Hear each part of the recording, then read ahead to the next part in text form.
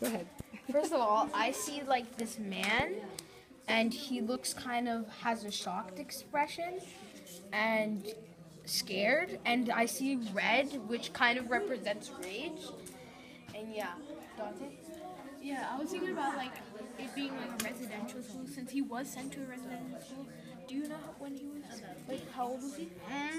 Like 8. Yeah, 8. He was sent till 8. Yeah, maybe he has some bad. Maybe he like the saying blood, sweat, and tears. Maybe blood tears when he was at the residential school. Maybe he hurt there. And what do you see there in the painting that makes you think that there's a connection to his experience at residential school? The cross at the top right of the picture, and it kind of comes down to a.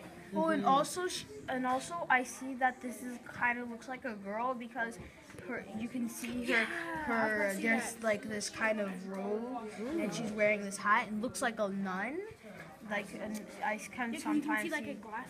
Yeah, and you can see that it looks like a nun, and she's like from back here, and then the natives are here. Okay. And it looks like there, and then as you can see, there's like lots of destruction here.